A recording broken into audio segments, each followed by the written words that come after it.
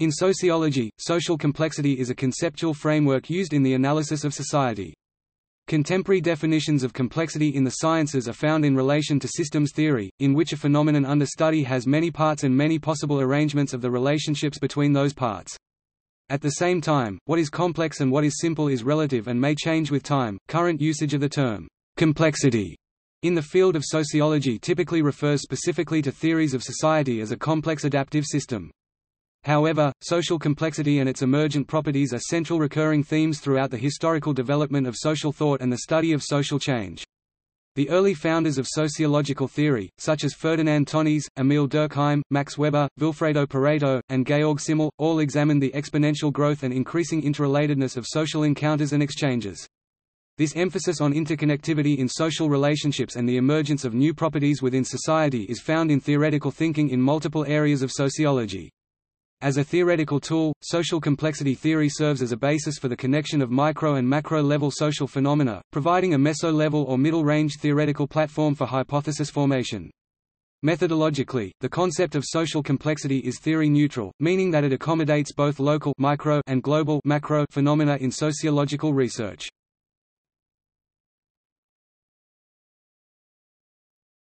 Topic: Theoretical background. The American sociologist Talcott Parsons carried on the work of the early founders mentioned above in his early 1937 work on action theory. By 1951, Parsons places these earlier ideas firmly into the realm of formal systems theory in the social system.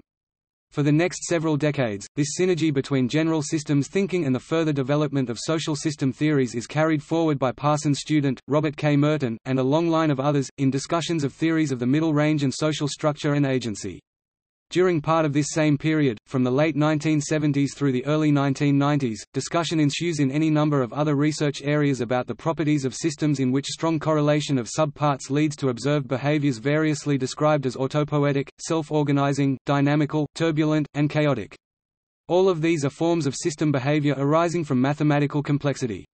By the early 1990s, the work of social theorists such as Niklas Luhmann began reflecting these themes of complex behavior. One of the earliest usages of the term complexity in the social and behavioral sciences, to refer specifically to a complex system, is found in the study of modern organizations and management studies. However, particularly in management studies, the term often has been used in a metaphorical rather than in a qualitative or quantitative theoretical manner. By the mid-1990s, the complexity turn in social sciences begins as some of the same tools generally used in complexity science are incorporated into the social sciences.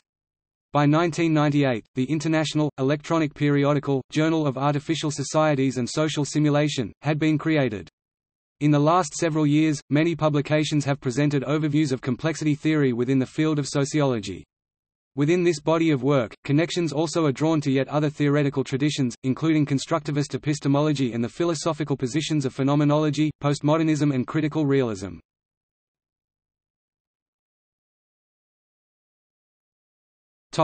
Methodologies. Methodologically, social complexity is theory-neutral, meaning that it accommodates both local and global approaches to sociological research. The very idea of social complexity arises out of the historical comparative methods of early sociologists. Obviously, this method is important in developing, defining, and refining the theoretical construct of social complexity.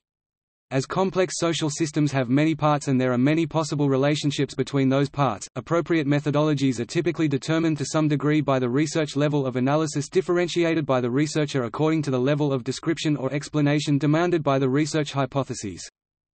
At the most localized level of analysis, ethnographic, participant or non-participant observation, content analysis and other qualitative research methods may be appropriate.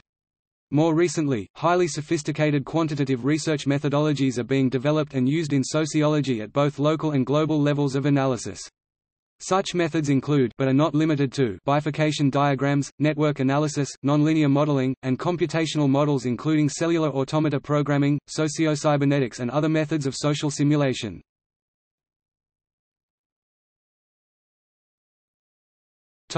Complex social network analysis.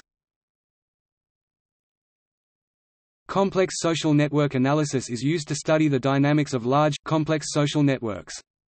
Dynamic network analysis brings together traditional social network analysis, link analysis and multi-agent systems within network science and network theory.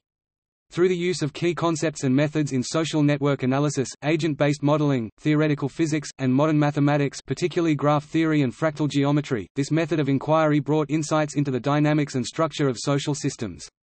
New computational methods of localized social network analysis are coming out of the work of Duncan Watts, Albert Laszlo Barabasi, Nicholas A. Christakis, Kathleen Carley and others. New methods of global network analysis are emerging from the work of John Urry and the sociological study of globalization, linked to the work of Manuel Castells and the later work of Immanuel Wallerstein. Since the late 1990s, Wallerstein increasingly makes use of complexity theory, particularly the work of Ilya Prigogine. Dynamic social network analysis is linked to a variety of methodological traditions, above and beyond systems thinking, including graph theory, traditional social network analysis in sociology, and mathematical sociology. It also links to mathematical chaos and complex dynamics through the work of Duncan Watts and Stephen Strogatz, as well as fractal geometry through Albert Laszlo Barabasi and his work on scale-free networks.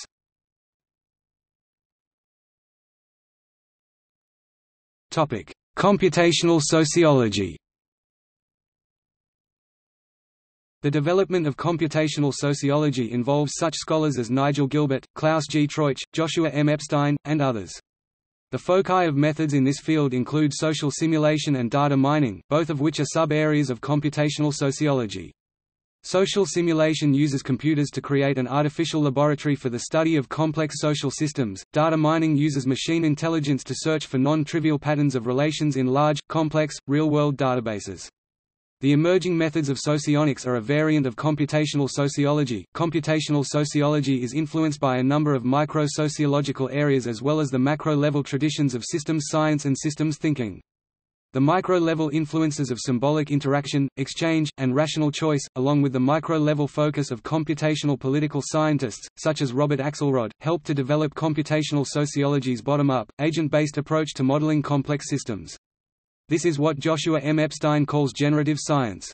Other important areas of influence include statistics, mathematical modeling and computer simulation.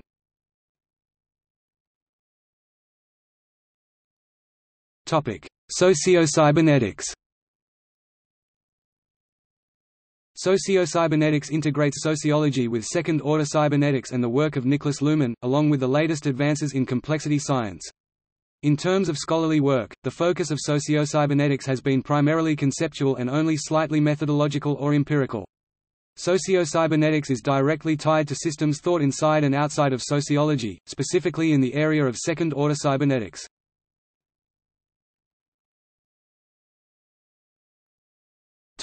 Areas of application. As a middle-range theoretical platform, social complexity can be applied to any research in which social interaction or the outcomes of such interactions can be observed, but particularly where they can be measured and expressed as continuous or discrete data points. One common criticism often cited regarding the usefulness of complexity science in sociology is the difficulty of obtaining adequate data. Nonetheless, application of the concept of social complexity and the analysis of such complexity has begun and continues to be an ongoing field of inquiry in sociology. From childhood friendships and teen pregnancy to criminology and counterterrorism, theories of social complexity are being applied in almost all areas of sociological research. In the area of communications research and informetrics, the concept of self-organizing systems appears in mid-1990s research related to scientific communications.